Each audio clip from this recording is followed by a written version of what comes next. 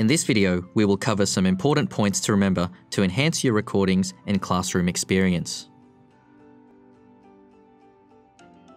Before starting your lecture, adjust the lectern mic so it is directed at where you will be standing. Stand facing the mic. There is no need to get too close to the mic, as this may cause distortion in the recording. Remember, if you turn your head away from the microphone or move away from the lectern, the sound can drop dramatically. For more freedom to move around while lecturing, use the wireless mic.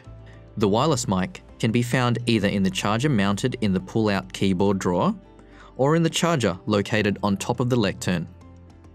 Clip the main unit to your belt and the mic to your top. Having the mic in a position towards the center and close to the base of your collarbone will generally work best.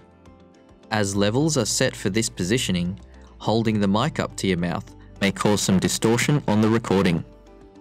Switch the mic on by sliding the power switch on top of the unit to on. The green LED will light up, the front display will activate, and after a short time, the battery level will be displayed. If the battery charge is low, contact AVTS on extension 7571.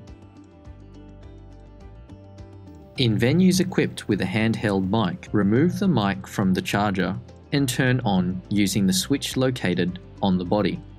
Hold the mic on an angle, ideally 5 to 10 centimeters from your top lip, and speak directly into it.